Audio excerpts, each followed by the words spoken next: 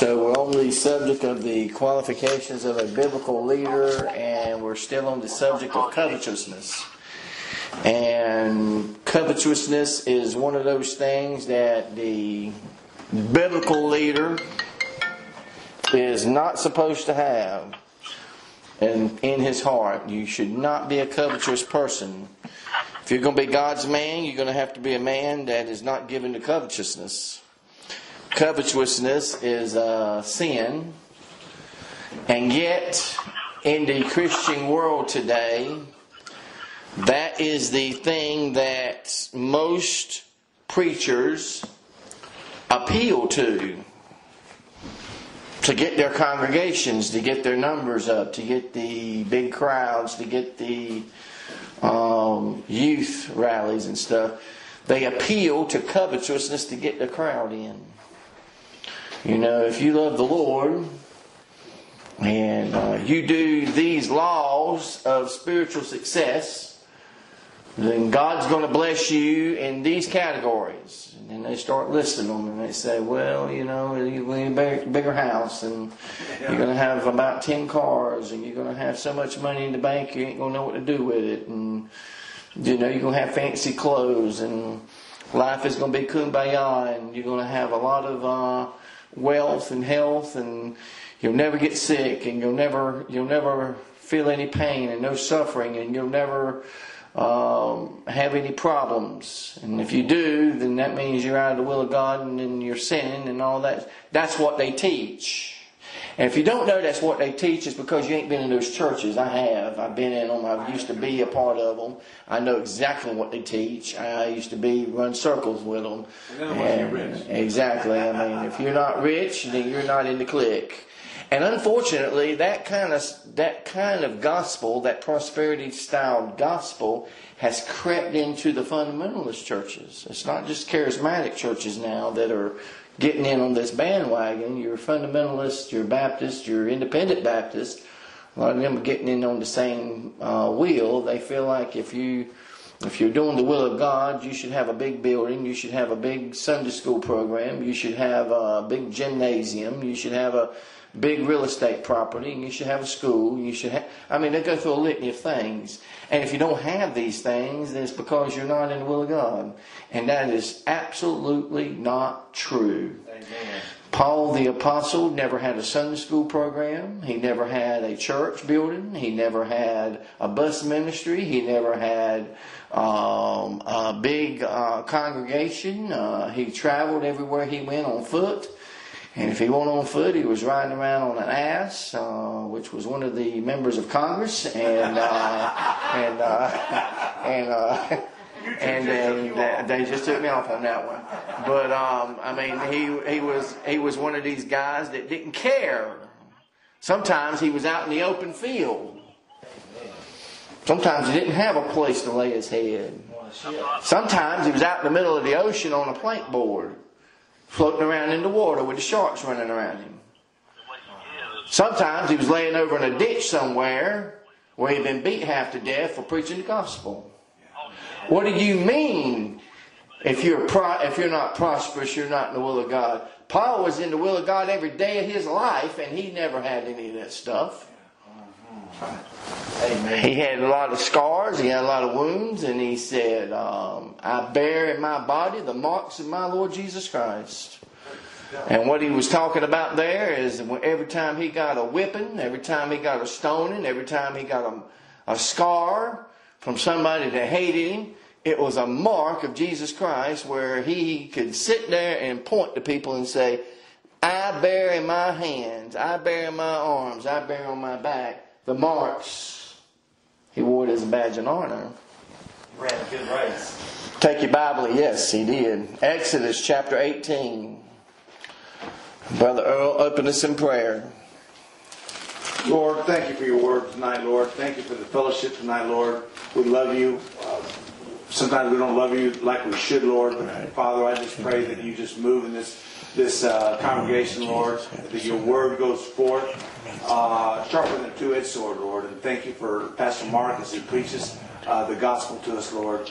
And we just ask your blessing upon it in Jesus' name. Amen. Amen. Exodus chapter 18, verse 21. Full disclosure tonight. I'm on some medications for my back. Got the sciatic issue going on, and working through that. Still in a lot of pain, still in a lot of suffering. And now I'm having a reaction due to the medicines, so it's affected my tongue. And my tongue's got some kind of a rash or thrush on it now because of the medication. So I've got some kind of paste that they've given me to put on my tongue. So I may talk a little funny. I don't know. Hopefully not. But if I do, you'll know why. Sound good. But I'm going to preach anyway, okay? Amen. Exodus chapter 18, verse 21. The Bible says, moreover, thou shalt provide out of all the people, now here it is, able men. God does not expect you to do what you're not able to do. God only requires you to do what you are able to do. And if you do what God has enabled you to do, and you do that with all your heart, you are in the will of God. God does not expect you to do what you can't do. Some people cannot get in a pulpit. That's okay. God doesn't expect you to. God expects you to be faithful though. And God's called everybody under the sound of my voice to do something. Now you know what it is. Amen. And I don't have to tell you what it is. God told you what it is. And some people know what they're supposed to be doing, and they just rebel against the Lord and refuse to do what God told them to do. The Bible says here, moreover, thou shalt provide out of all the people able men. Number one, such as fear God. That is your number one priority in this Christian walk. You ought to stay humble before the Lord and fear the Lord.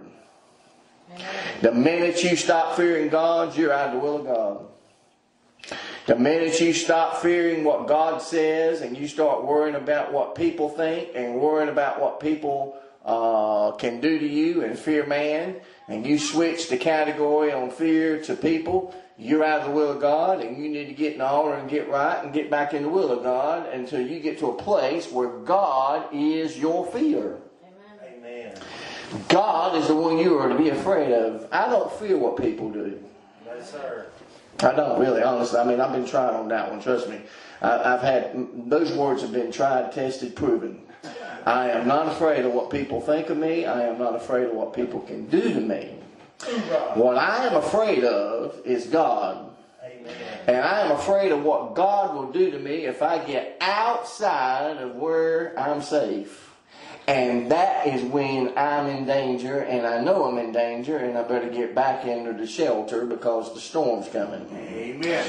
The Bible says here, you are to find able men such as fear God, and here's the other thing, men of truth. Boy, that's a tall order these days. Because people today don't know how to tell the truth. People today, I'm talking about people in church. Forget the world. The world don't know no better. The church does though. And there's a lot of preachers that'll lie to you just as soon as look at you. And there's a lot of people in the ministry that'll lie to you just as soon as to be in your presence. The Bible wants you to have a bunch of people that are men of truth. People that are not afraid to speak, thus saith the Lord. And the men of truth are going to, first of all, have a love for the truth. What is the truth? The Bible tells you in John 17:17 that sanctify them. This is Jesus' high priestly prayer to the Father. Sanctify them through thy truth. Thy word, that right there, thy word is truth. So if you're a man of truth, you're a man of the Bible. And the moment you get out of the Bible, you stop being a man of truth. You got to stay in that Bible. You got to stay with that Bible. And you got to hold that Bible as your final authority. It don't matter what the world thinks about you. It don't matter what the scholastics think about you. It don't matter what people think about you. It don't matter what your mom and daddy think about you, your husband, your wife, your children. It don't even matter what you think about you. It matters about what God thinks. And God says you are to be a man of truth, and that means you are to hold this book in high regard. You are to be a man of truth. And then the next thing here is the part we don't like to talk about. It says hating. Everybody say hate. Hate. See, in order to love some things, brother, you got to hate some things.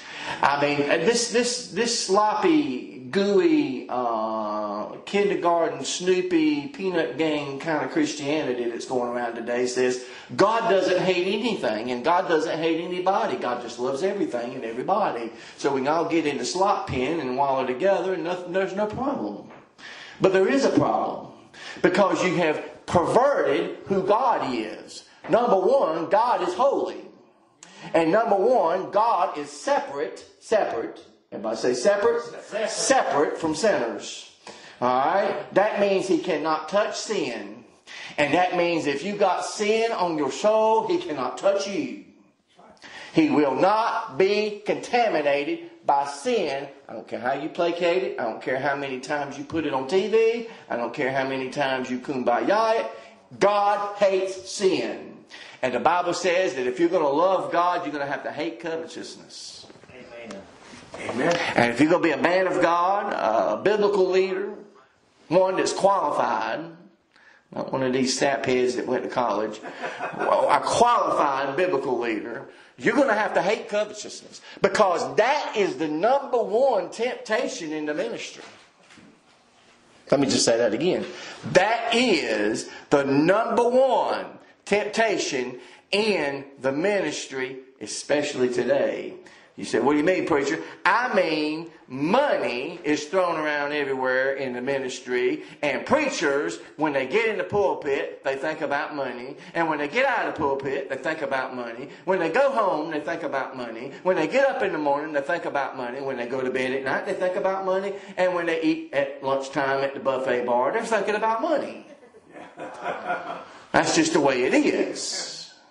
And God told you not to do that. Forget the money. Question. And I've done this in some classes I've done with preachers. I've asked them, if money was off the table, and it may be one day, maybe in your own personal ministry one day, if money was off the table, would you be as motivated to get in the service for the Lord and preach? Good question. Would you? If nobody was willing to pay you to go hear you preach, and they wanted you to go across town, would you take your time and do it like you do now? Would you prepare? Question. If somebody asked you to go across country and go ask you to preach, and they want a dime in it, except you just get there and get back, would you do it? Now you'd be surprised at the answers. I know because I have put it to the test with some of these rascals. You know what I mean? I mean this. There has been preachers that I have known other preachers that would try to get to come to their church and preach, and they wouldn't even entertain the idea unless a certain amount of money was on the table. Now that's what I'm talking about. You say, well, it costs money. Don't give me that junk. I know what it costs to travel. Okay? And I also know that I got a God that can provide. Yeah, amen. And I'm going to tell you something. I practiced this one too. I've gone all over the place. I've been to Virginia. I've been to South Carolina. I've been down to Florida. I've been all over the place. And I preached. And I didn't get anything. You didn't go hungry. And I still preached. Just as hard and good as if I had been $1,000 day. Amen. Amen. Me and my wife have been in places where they said, preacher, we really want to have you come here, come and preach for us, but we don't have nothing to give. Don't worry about that. Don't let that keep you from asking me to come. They fed you. I'm going to go anyway. I'm not worried about money, folks. I think you figured that out about this church. We don't fret on the little things. Because that's really a little thing. In fact, I took the collection plate This is the only church I know of that don't pass a collection plate. Maybe there's some others, I don't know. But this one don't. And we don't worry about the collection plate. We got a box back there. We tell people about it. If you want to give, you can give. If you don't, you don't. That's between you and God. But we are not worried about that. Don't hinder what we're doing here. We're going to do what God wants us to do here regardless of whether you put anything in there or not. Amen. And God's going to provide whether you put anything in there or not. That's right. But the thing about it is, one of the things God taught me about this thing is, you don't worry about the money. The money will come. You worry about this. You preach my word and you hate covetousness. And you let them have it, boy. I mean, you give it to them. Amen. And you let them have it good. I came from rough line of preachers. I mean, my bringing up preaching was preachers. Well, of course, you know, Brother Ruckman. I mean, he's pretty rough, and I've listened to. Robert Brady. Well, he's good, but I mean, I'm talking about some of these old dogs that would skin your hide, buddy. I'm talking about like the Mordecai Hams and these preachers like Bob Jones Sr. and these old rascals like Billy Sunday. And I mean, when Billy Sunday get in the pulpit, man, he'd scream at you if you fell asleep. He'd jump about 10 foot high and slammed on the floor and holler at you and say, "There's a fire!" And the man would jump up and the man would jump up and say, "Where?" And he said, "For everybody that falls asleep under the gospel, man, you're going to miss something that might wind up causing you to go to hell." And he never fell asleep again. But listen, these old dogs, man, when they get in a town and go to preaching and do these evangelistic services, man, they clean house. I mean, when they get done in a town, they won't nobody in the jailhouse. Right. Amen. Now, that's the kind of preaching I grew up under. Yeah. I grew up under preachers, but they tear your hide apart in the pulpit. I mean, they get across and they go running up and down the aisles. I mean, the people were running in the altars. I mean, my old pastor that led me to Christ, man, he'd get up there and preach a sermon on hell, but he'd be up there about almost 2 hours preaching, and he'd be soaking wet by the time the thing done. By the time he got done, he didn't even have to give an altar call. You know why? Because everybody's already in the altar. That's the kind of preaching I grew up under. I've seen that. I witnessed that. And then when these saphead preachers that's running around like Joel Osteen, they got their smile on and they got these facelifts and they got a permanent tattoo on their face. I mean, it's not that kind of stuff, folks. It's the kind of preaching that says if you don't get right with God, God's going to have an account with you and He's going to have an encounter with you, and you better get that thing settled or you're going to be in trouble. Yeah. Amen. And they weren't worried about money. What they were concerned about is preaching what God said. Period. Didn't matter if people liked it or not. I watched a preacher one time get up in a pulpit. I know I'm kind of reminiscing here, but bear with me for a minute. I had a preacher one time. He came down there in Duplin County, one of the churches down there, and he was doing a revival. And that revival was supposed to be a 1-week revival, and it wound up being about a 12-week revival. I mean, everybody in the county was there. And but when he got done with that place, he scolded that church that he was preaching in. He told them that there was something evil in that church that was taking over that whole church. Wow. And buddy, there was people in the altar weeping and crying, and people begging their children to get saved. I mean, they were having revival. See, revival is not this stuff where you run up and down the aisle and you just feel good. Revival is when you get in the altar and you're begging God to save your children and save your loved ones, and really, and from the heart, are begging from the heart that God will do something for you. And you got your heart cleaned out. That's revival. Revive, that means to make alive again. And a lot of people are dead in church and they need to be made alive again. And God says here in this verse here, He says we need some men that fear God and men that preach the truth and hate covetousness. hate this stuff about, this prosperity Christianity stuff where everybody's promised a brand new car. Me and Carrie went to church one time where the lady got up in the pulpit, and this was blasphemous. If you ever heard anything blasphemous, this was it. She said, if you people run around this church 7 times, God will give you A, B, and C. I mean, she listed all these things. She said, if you'll run around this church 3 or 4 times, God will give you this, and God will give you that. And it was just appealing to people's lust for the money and the wealth and the prosperity. And then she said, I see God shooting out cannons of money in this church. Folks, let me tell you something. Just because somebody said God said something or God showed them something, don't you believe a word of it. Unless you can find it in the Word of God, you better be careful. You better be very careful and very skeptical.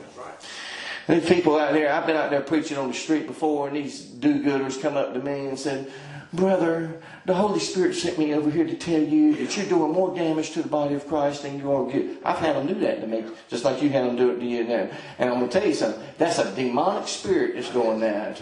They're trying to stop you from preaching God's Word. They're demonic. You better rebuke. You better get the Lord involved in that one. The Lord rebuke you, Satan.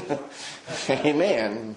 All right. Hating covetousness and plating such over them, to be rulers of thousands, rulers of hundreds, rulers of 50s, and rulers of 10s. Notice the categories. God has sections that He'll section that thing off, and He'll say, all right, this group over here, this group over here, this group over here, and this group over here. But the qualifications is what I want you to notice. Able men. The Marine Corps used to have a motto, looking for a few good men. Amen. Now, the Marine Corps motto is, we're looking for a few sissies. Seriously. It's gotten that bad in there now. It's gotten so bad down there at Paris Island, brother. I was told recently that they got these things now where they got these stress cards that they can hold up to the drill instructors. What a bunch of junk. But when I was in there, the only stress relief you had is to get out of the way. And if you were in the way, buddy, they're going to knock you upside your head and get you back in line. Amen. They jack you up beside the wall, and you didn't misunderstand. You knew exactly what was going on.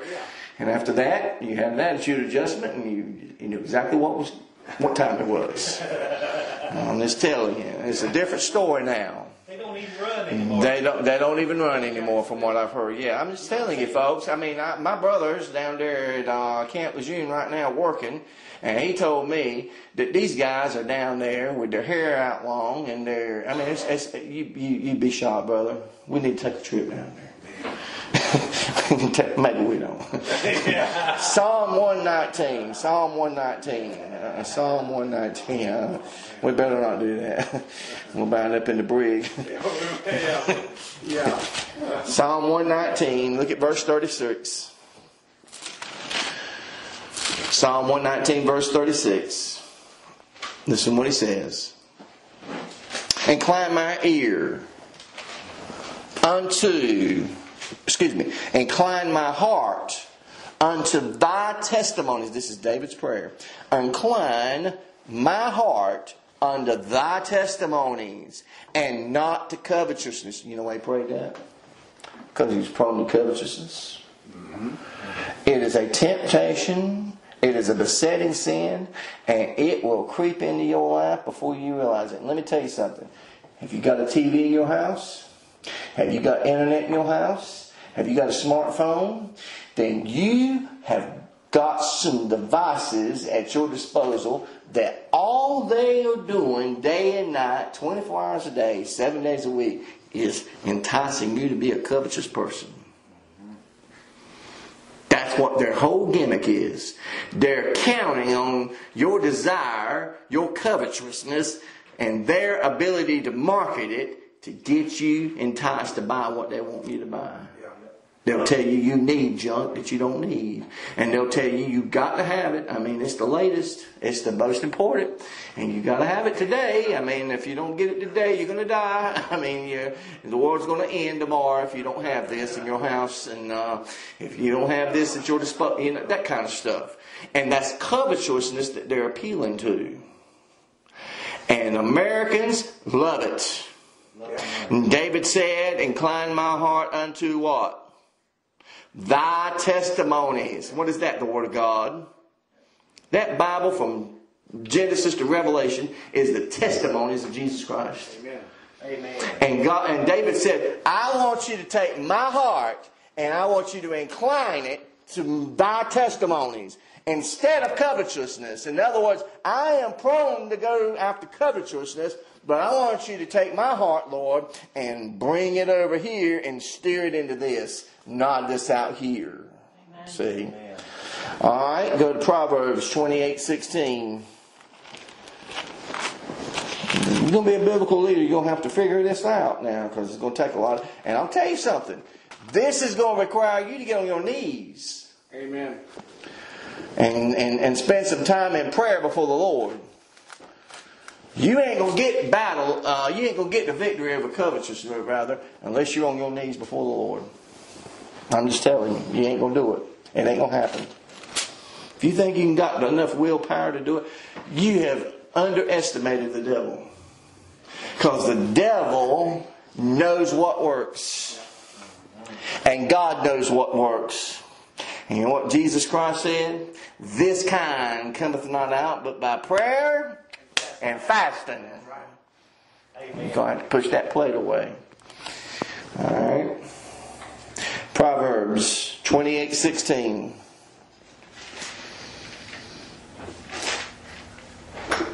The prince that wanteth understanding. Now, prince is a ruler, right? Yeah. All right. The prince that wanteth understanding. That's a biblical leader. Which verse is that? Verse 16, 28:16. The prince that wanteth understanding is also a great oppressor. But he that hateth covetousness shall what? Prolong his days. You know why? Because the more junk you have, the more stress you have. Yeah. The more stress you have, the more health problems you have, and the more worry you have, and the more you have to... Look, these multi-million-dollar, high-dollar people that run around, flying around in these private jets and have these butlers and caterers and stuff. You know, I was at an event here a while back, just a few days ago, where I rubbed shoulders with some of these millionaires and looking around at them and I look at them and I see their faces, and I looked at their faces, and it was a teaching moment for me. I mean, the Lord just teaches me things when I'm out and about doing these things.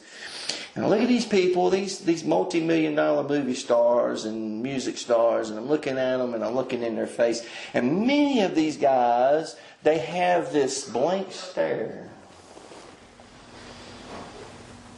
They got all the money in the world that a man could want. And yet they're the most unhappy individuals you will ever encounter, most of them. The only exception to that rule is those that have found Christ. Yeah, amen.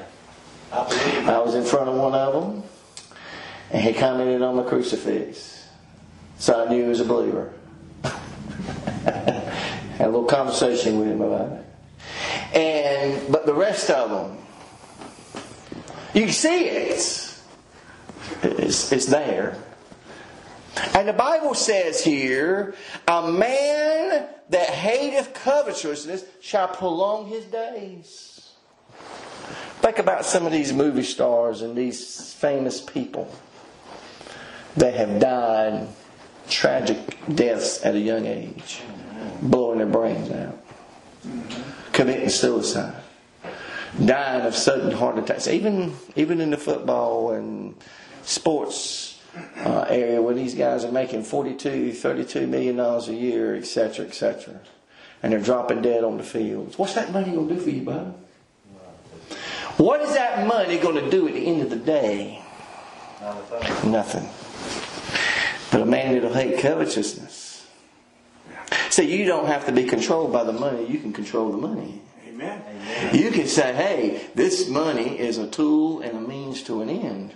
And it don't control me, I control it. And the quicker I can get it out and get it out there to do the work of the Lord, the better off I'm going to be. I heard Brother Ruttman say one time he got a big, large amount of money, and boy, he got nervous about that thing, and he was just figuring out all the ways he could get it out of his hand quick. Because he knew the longer it sat in his hand, the more temptations he would have. And that's true. It is. And it's honorable that a man of his stature and his grace and knowledge and understanding in the scriptures and wisdom would admit something like that. You know? It's humbling. He knows his limitations. I know mine. I often say, man, if you give me a chance, give me a chance at it. Give me a chance at that lottery, boy. I'll show you what I can. I believe I could. I really do, brother. I believe I could show some people some things. But the Lord ain't seen fit to do it. So He knows something I don't. Or else He'd give it to me. Alright, look at this thing now. Go to Isaiah 57. Isaiah 57. I'm content with my little suburb in the corner. 57, all my little barns. I'm happy. I'm a happy man, folks. I got peace like a river. Blessed. I am blessed, and I thank God for my blessing, and I don't regret a day that God has given me in this corner. I mean, me and my wife went out flower shopping today. We didn't spend a dime. We probably got about $500, $600, $700, $800 worth of flowers, and we have to pay anything for them. We call them roadside specials. And it simply means that you go over there beside the road at these abandoned places and they say, you can get them.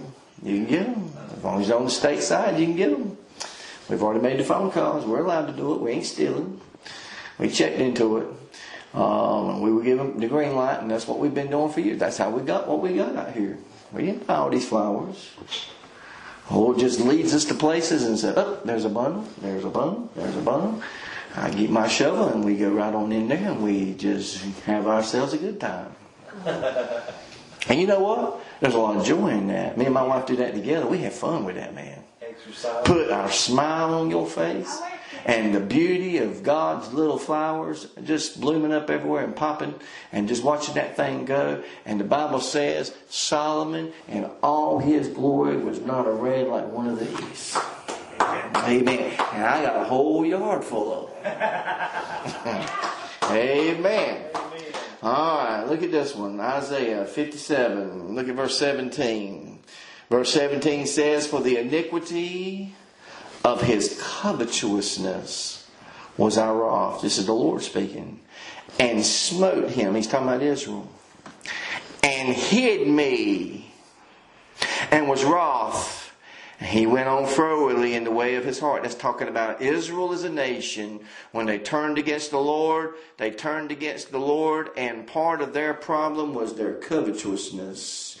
And the Bible says that God in that moment hid himself from them. You want to cross-reference to it? Go to Matthew 13:44. I'll show you something. A lot of people read this and miss it. I missed it for years. It's the little words that you got to pay attention to. Matthew 13:44. 13:44.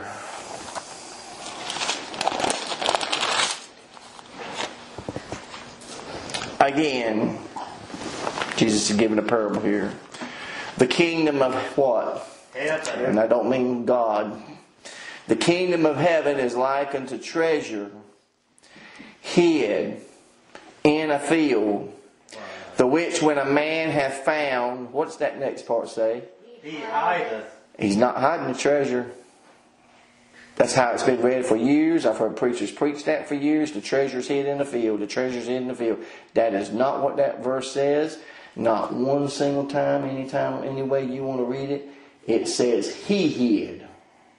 The Lord hid. You see that? It says He hideth. It didn't say He hideth the treasure. It says He hideth. And for joy thereof goeth and selleth all that he hath and buyeth that field. Well, when did he do that? Calvary. Amen. He hid in the midst of them, didn't he? Yeah. Don't your Bible say that they went to stone him, and the Bible says he hid himself and walked through the midst of them? Yeah. You want to see that one? Go to John. Chapter...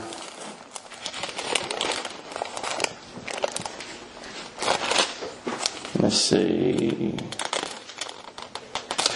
John chapter... 10. Nope. John chapter 8.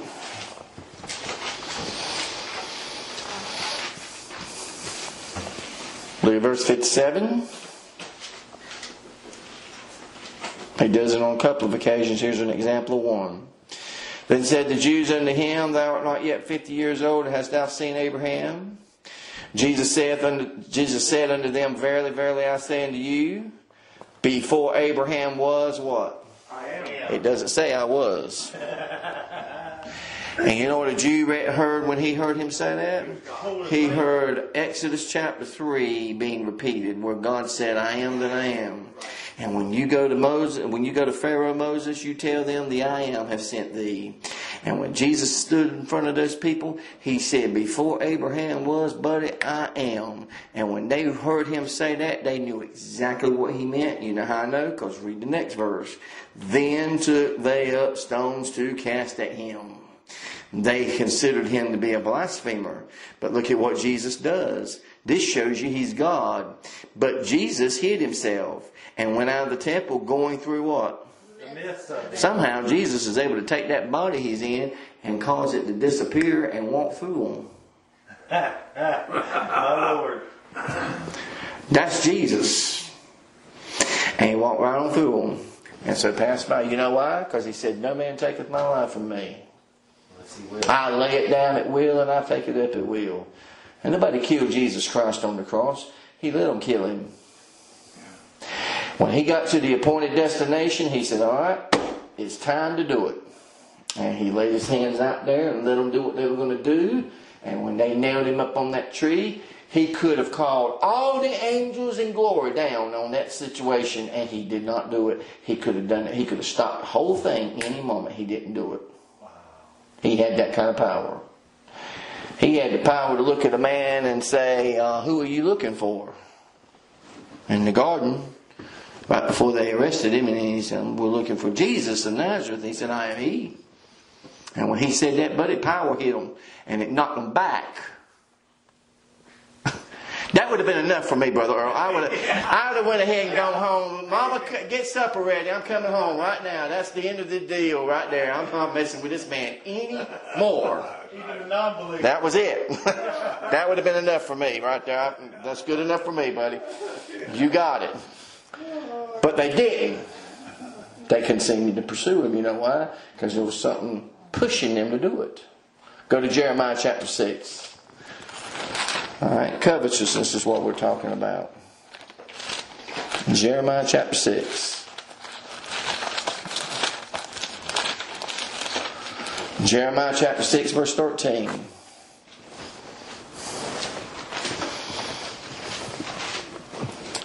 Now the Lord, let's go back to verse 11 to get the context. The Bible says, therefore, chapter 6 verse 11, Therefore I am full of the fear of the Lord. Is that you? Folks, there's times in this Christian walk where you need to get angry. Amen. And stay angry. Amen. Yeah. Stay angry at the devil and stay angry at sin. And stay angry at the devil's people. Amen. And a lot of those people in the church house, and you need to be angry with them and stay angry at them. Amen. The Bible says, Therefore I am full of the fear of the Lord. I am weary with holding in. In other words, Jeremiah said, I'm tired of not opening my mouth. Hold back my tongue, so to speak. Amen. Amen. I am tired of not saying anything. Amen. So the Lord says, all right. Let them have it.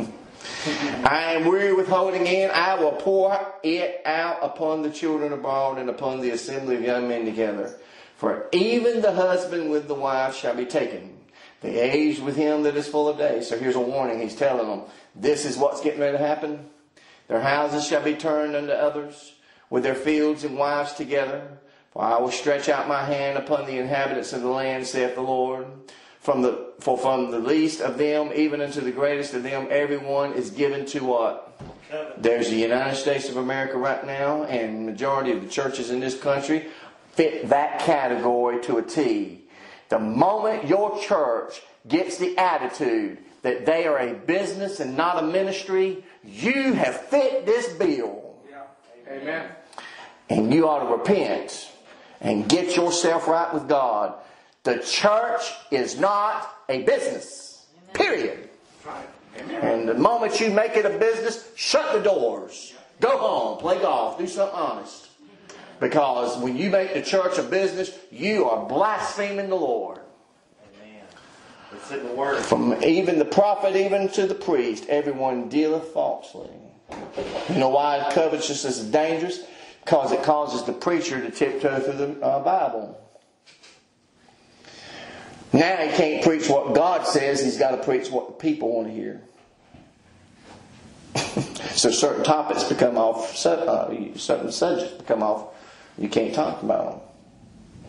If I talk about this, I'll offend this group, and they'll leave the church, and they're big contributors. And if I start talking about this particular sin, this family is going to leave, and they give a bunch of money to the Sunday school program, and they're here every Sunday, and they're always giving big offerings, and we can't have that.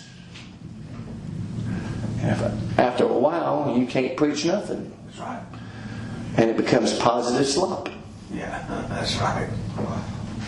Amen. I've seen it. I've seen If you got a Bible and you've read through it, and you've at least read through it a couple of times, one thing you'll find out very quickly about the Bible, it is negative 75% of the time. Amen. It is. Yeah.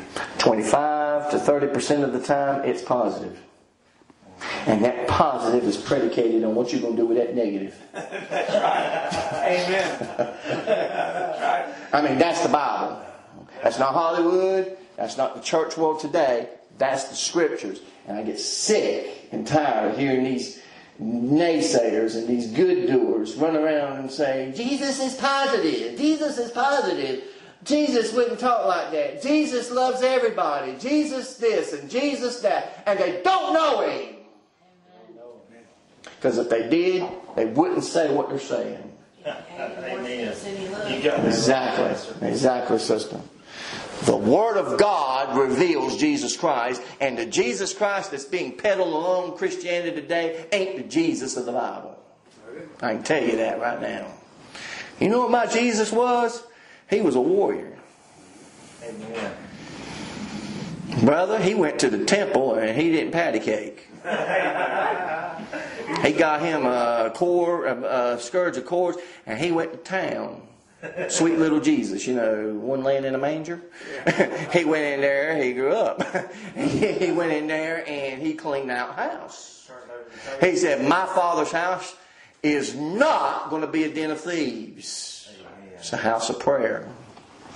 You made it a den of thieves. How did they do it? Covetousness. Covetousness. They looked at the people as merchandise. We can sell some stuff to them now. We can get them in here, and we can buy. We can entice them to get this. And they do such a good job. I mean, they have all the right religious terms they use when they do it, brother. They'll say, if you love the Lord, Yeah. you'll buy the CD. You know what it is? That's witchcraft. Yeah. That's witchcraft. You're using some kind of enticement to get somebody to spend some money on your little product that you put together. If you love the Lord, what do you mean if I love the Lord, I'll buy your CD? No, I love the Lord and I'm going to stay in His Word. Your CD is irrelevant. That's right. Now, it might be a blessing to me. Don't get me wrong. I love gospel music. I love gospel preaching. But don't you come at me with that. If you love the Lord, you'll... Don't ever do that. Amen. If I love the Lord, I'll read His Word. You can come at me with that one.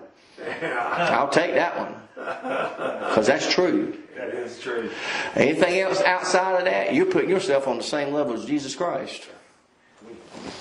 Be careful with that. The Bible says they're given to covetousness.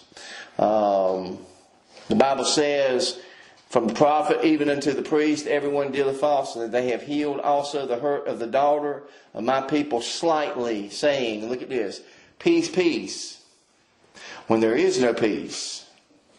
You better mark that one. The Pope runs around and does that all the time. Oh, yeah.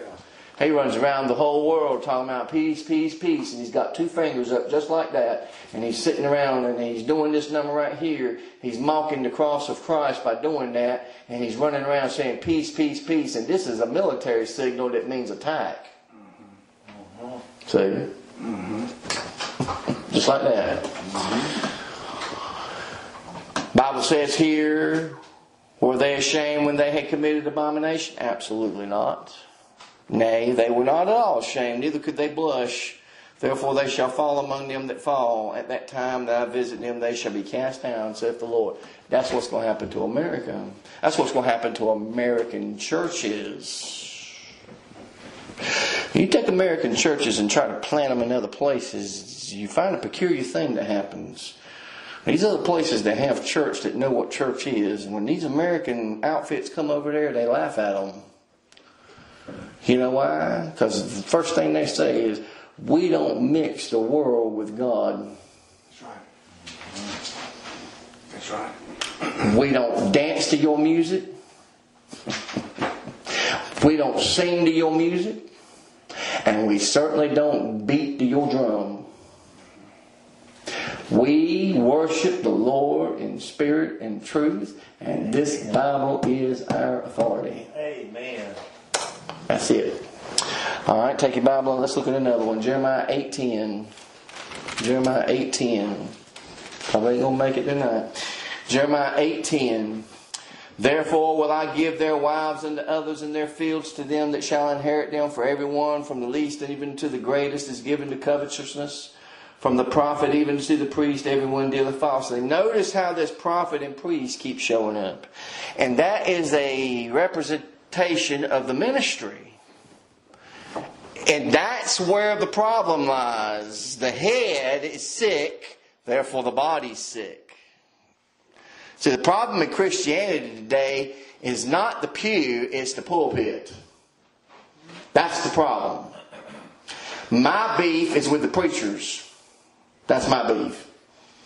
I have an issue with the preachers and their methodology, if you will, and their exegesis and their whatever you want to call it, because they have forsaken the word of the Lord and have run after the word of men. And they are looking for the ways of the world to get people into church. Let me tell you something. If you got to get pizza to get somebody in church, they're coming for the wrong reason. Amen. Amen.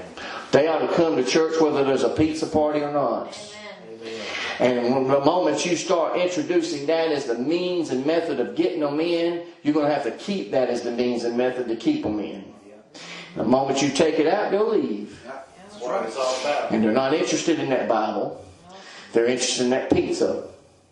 Amen. Amen. I ain't got a problem with people eating in church, but I got a problem with people that come to church to eat. Amen.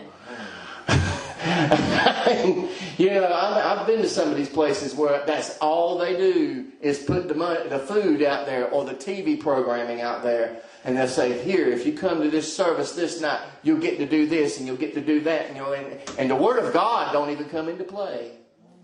I've been there. That's probably, I mean, we all have, I think, here. And that's why this church was started, because of that nonsense.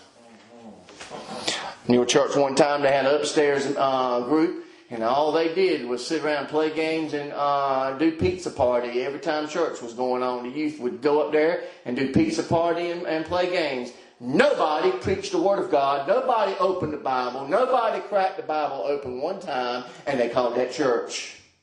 They were in church, though. They were in church, so they thought they were having church. Take your Bible and go to Jeremiah. I will not compromise what I said. I will preach that till the day I die. Amen. Jeremiah 22:17. And the preachers get nervous when they... This is why I don't go to church. This is why I don't get invited, brother, because I mess up their programs. I mess up their methodologies, and they don't like that because it makes them nervous. They say, "You going? I've had them pull me. Don't preach on this, please. I mean, we do this here. Are you going to preach on that?" That's what you preach on. And you know what? That's it. Jeremiah 22:17. Yeah. I don't get invited back. Jeremiah 22:17. But thine eyes and thine heart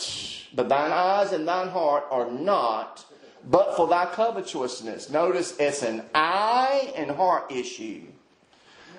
Covetousness starts in the heart, but it's enticed through the eyes. That's why you got the advertisers out here constantly in your face. That's what Facebook's about. That's what Twitter's about. That's what Instagram's about. That's what TikTok's about. That's what any of these other social media outlets are about. YouTube. That's what CNN, ABC, CBS, and all the other BS's out there. They are all about enticing you through the eyes to buy what they're selling. And it gets down into the heart. Think about the clothes fads of the world. Men running around wearing dresses now. Oh my God. And it's becoming a common thing. It used to be that you see somebody like that, it was a weird thing. I mean, you just didn't see that kind. Especially didn't see it down south. Yeah. You might see it, but it wouldn't be around long. Now, it's men walking around with makeup. Abomination. Men walking around looking like women and feminine. Abomination. This stuff is an abomination, and God says it starts with the eyes. See, the world, the media, the Hollywood crowd, they have to brainwash you by getting you to look at something. That's why God told you in the Old Testament to not have images. Amen. Idols, images. Think about this for a minute. Image. An image has not changed. It's just changed the way it's presented. What do we call still pictures in the movie industry? Still images. See? And they put them things out there. And your eyes is trying to take that stuff in. And they're just brainwashing you. And the devil's sitting back there saying, I'm going to get you. I'm going to get you. I'm going to get you to change your mind on this thing. I'm going to make you think. You know who started that stuff? I'll tell you how. I was watching a show the other day, and I think the guy's funny. Listen, I'm not trying to put a damper on your party if you like TV. Yeah, I like TV too, okay? I'm just smart. When I watch it, I recognize what I'm looking at. Amen. And I noticed this subtlety was coming along there through the All in the Family crowd with Meathead, little jerk. Running in there and talking about the Bible was a myth. I watched the program the other day. He was running around talking about the Bible. Oh, it's a myth. And he said it so quick. Right. And it ran right on to something else. But see, I picked up on it. I said, Carrie, did you hear him say that? Did you hear that? Did you hear that? See, the world, they hear that stuff here, but it gets down in here. See, I got a filter that blocks it. Amen. It gets up here, but the Holy Spirit said, nope. Not in here. Not today. Not anyhow anyway, buddy. Amen. There's a roadblock right here and you ain't getting past it. Amen. And the Lord said, now you look at that. That was going on in the 70s. It goes all the way back to the 50s. It goes further than that. It goes back to the 40s. It goes further than that. It goes all the way back to the Roaring 20s. You know what was going on in the Roaring 20s, folks? Women's lib. It was in high gear. You know what women were running around doing back then now? Bobbing their hair. Dappers. You know what the Bible says about that? A woman's hair is given to her for glory. Woman shouldn't cut her hair short. I'm a stickler on that, bro. That's in the Bible. I'm not going to apologize for that. You say, well, the times. I don't care about the times. Amen. I could care less about culture. Culture can go to the devil. All I care. When the culture says one thing and the Bible says something else, culture can go to the devil, as Billy Sunday used to say. Amen. Good. And go plumb to the devil. See? When the Word of God says a woman's hair, and she ought not, in other words, the Bible says if a woman cuts her hair, she ought to shave her head. That's Paul, 1 Corinthians chapter 11. Go read it. I didn't write that. Paul did. Take it up with him. That's right. Amen. I'm not going to change it either. I kind of like it.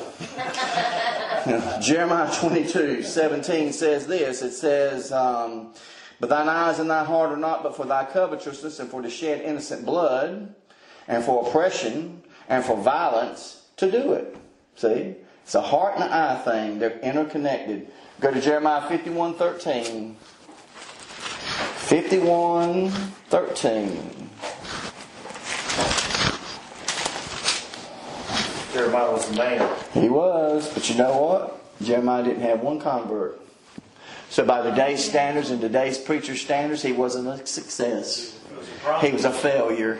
According to the modern day preachers of America today, he was a failure because he had no converts, and he had no church, and he had no bus program, and he had no Sunday school program, and he didn't have any little children sitting around at his feet goo-gooing and gaga-ing. Let me tell you something about Jeremiah. He may not have been married. He may not have had no converts. He may not have had a house to live in. He may have stayed stinking and dirty all his life. But I'm going to tell you something about the man. He knew his God, and he knew his God's Word, and he preached it, and he preached it faithfully. Amen. He preached it. And he stirred them up, buddy. And today, that Bible that he wrote, that book in that Bible, is still touching people today, and it's still stirring up people and making people mad. Amen. Amen. Jeremiah 51:3. Look at this one. 51:3. Jeremiah 51:3. Look at this one. Excuse me. 51:13. I missed it again. All right. 13. O thou that dwellest upon many waters. Here's America. Abundant in treasures. Here's America. Thine end is come. Let's get out there and preach that on the street sometime. And the measure of thy covetousness. The Lord of hosts hath sworn by himself, saying, surely I will fill thee with men, as with caterpillars, and they shall lift up a shout against thee. He hath made the earth by his power. He hath established the world by his wisdom, and hath stretched out the heaven by his understanding. When he uttereth his voice, there is a multitude of waters in the heavens. He causeth the vapors to ascend in the ends of the earth. He maketh lightnings with rain, and bringeth forth the wind out of his treasures. Every man is brutish by his knowledge. Every founder is confounded by the graven image. For his molten image is falsehood, and there is no breath in them. They are vanity, the work of errors. The time of their visitation, they shall perish. You want to memorize that, because America's got a graven image that she puts in front of her every morning when she cuts that dial on, and she looks at that graven image, and she lets that graven image tell her how to think, how to look, how to act, how to speak, how to do, and she allows that graven image to dictate everything about her, anything, in every category. The Bible says they are vanity and the work of errors. And the church world has got the same kind of graven image going on in the church. You know what it is? It's scholarship, education. There's churches in this country today, and it's a shame to their credit. It is a shame. It's a shame on them. It's not a badge of honor. It's a shame to them. They will not allow a man to get in a pulpit unless he's got an education, and that is a crime against God. Amen. There's plenty of preachers in this country that can out-preach any of these educated asses, and they know exactly what they're saying, and they're hearing from God because they're on their face before the Lord. And these educated crowd think that they got a monopoly on people because they went to college, Yale, or whatever it is they went to, and went to Bob Jones or Tennessee Temple, wherever it is they went, and they think that that's their calling. That's not your calling. Your calling is when you got on your face before God and He said, preach, and you preach. That's the calling. And I'd rather have a man in the pulpit that knows this Bible and not be educated a day in his life than a man that's educated and don't know anything about God. And that is a possibility and a reality in this country. They're deceived. Sad, brother, sad. So they push this work of errors. I'm educated, so the Greek says. A better translation should be, the NIV should say, the New American Standard says, and the Mickey Mouse version says this over here, and the Pluto version is over here in this corner, and we ain't even want to talk about Goofy. I don't even want to talk about him. Go to Ezekiel chapter 33. You're in trouble now. Ezekiel. I didn't say anything about it. I just mentioned his name. Ezekiel 33. Ezekiel 33. Look at verse 31. Ezekiel 33:31. And they come unto thee as people cometh, and they sit before thee as my people. Uh-oh. Notice how he worded that. They sit before thee as my people. Boy, I've been in the ministry for a long time. I've been in this thing for 30-some years. And I've seen people come in in churches and sit there and pretend to be God's people. But when that word of God goes forth, buddy, it exposes them for what they really are, and they cannot stand around not long. See, that Bible will strip you naked. It'll expose you. You can hide behind whatever thing you're hiding behind, but the Word of God's quick, powerful, sharper than any two-edged sword, and it is a discerner. Discerner of the thoughts and intents of the heart. And buddy, when that thing gets done with you, you won't know whether you're coming or going. And there's a lot of people that sit in church, pretend to be saved, pretend to be right, pretend to be holy, pretend to be Christian. And when the Word of God goes forth, you'll find out where they are. You know why? Because they won't stay long. Not in a place like this, they won't. They can't handle this place. I told somebody the other day at work when I was at, and I won't say this in a bragging manner, I was saying as serious as I can be, and actually as a burden on my heart. I won't brag it. It's just the reality of it. I said, sweetheart, talking to the lady, she's talking about the church and the message. I said, sweetheart, I'm a controversial preacher. I preach a lot of controversial things. I preach things that gets me kicked off Facebook, YouTube, Instagram, Twitter, TikTok, and name your category, and I'm probably out. You know why?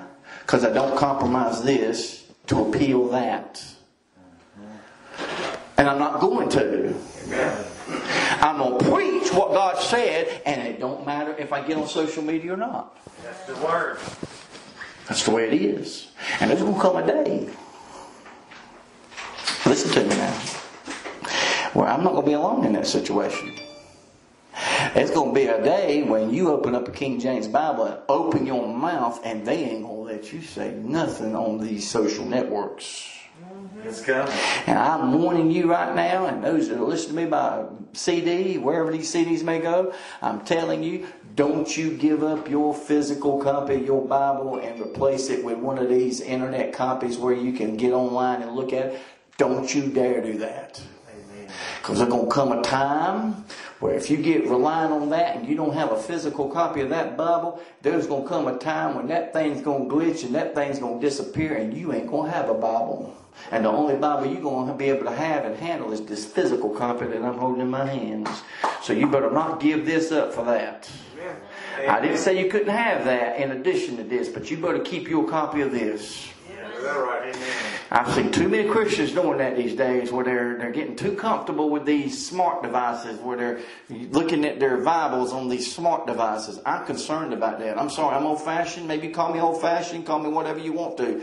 But when them ID chip things goes across the sky and zaps all these computers and everything goes out, where's your Bible then? Think about it. Where are we at? 31. Okay. The Bible says they sit before thee as my people, and they hear thy words, but they will not do them. For with their mouth they show much love. Love you, brother. Love you. Love you. Love you preaching, brother. Love it. Love you. I've had a brother, I'm telling you, me and Carrie, when we start seeing people do that, we get nervous. You know why? Because every time we see people doing that kind of stuff, about 2 weeks after they do it, they leave. Yeah. We've had that happen on more than one occasion, several occasions. I've had guys come up to me, I got you, brother. I got your back. I don't care if everybody leaves you, brother. I'm with you, brother. I don't care if we have to meet in a cornfield. I had a guy tell me that one time. I said, I'll meet you in a cornfield, man. I've got you, brother. I'm with you all the way. 2 weeks later, he was gone. No explanation. No goodbye. No sayonara. No nothing. Go to his house to try to find out what the problem is. And wouldn't you know it, there's a woman involved. And she did not like my preaching. I had preached a message that says you better put God before your children. Did you hear what I said? Put God before your children. And she would not do that, and she thought that was offensive, and she said, I'm not putting anything before my children. I said, sweetheart, if you don't put God before your children, God will kill your children. Yeah. And that's what it took right there. So she left. And the lady, same thing. Would you, preacher? Love you, preacher. You're the best preacher. Oh, we just thank the Lord of you, preacher. Appreciate that. I mean, honestly, I do. I appreciate when people tell me that. Don't misunderstand me. But we've just been around the block a few times, and we got a few hard knocks, and we see these things. Next thing we know, we get another Sunday, and we get a Dear John letter. Or no letter. And the Dear John letter was, we're leaving, and it's nothing against you. We need some music, and we need a music program. We need a Sunday school. And she went through this litany of things she needed, After telling me a week before that those things weren't important. After me getting her husband in church that never would step foot in a church before that time, and we had got him to a place where he'd come to church and was coming and getting something out of the message and getting something out of the church family, and then she comes behind that and sabotaged the whole thing and got him out. That's the kind of stuff you deal with, and that's what he's talking about here in verse 31. They will not do them, for with their mouth they show much love. But their heart goeth after their covetousness. Be careful what kind of junk you allow to get in your heart. I think I told y'all this a few weeks back. Lord, this is my prayer. Gently remove every idol that may be in my heart that would hinder me from doing what you want me to do. Get rid of the covetousness. Get rid of everything. You know what Paul said? Paul says if you got clothes and food, that's all you need. Amen. That's all you need. Amen. I can testify to that. And ass. I've lived in my van. I've lived on the street. Amen. I've lived out in the field. I've been some places, folks. I've seen some things. My wife has too. And we've learned that no matter what state we're in, to be content. We know that no matter what's going on around us, God is taking care of it and He's in control. He's got you. He's got you. I'm going to close on that note. Carrie, we're going to pick up next week on Habakkuk, chapter 2, verse 9. All right, let's close in prayer. Father, we thank you for your word tonight. Thank you for your grace, your mercy, your goodness. Thank you for this book. Thank you for this church family. Thank you for this ministry that you've allowed us to be able to set forth and preach the Word of God and give us a platform to get your Word out to the people, Lord. And I just pray, God, that you'll continue to bless this church, continue to bless those that come and hear the Word of God. Put a heart desire in their spirit to continue to do and do everything they can for the Lord with all their might, all their soul, all their heart, all their strength, Lord.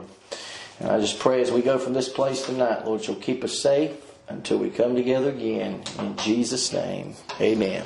Amen.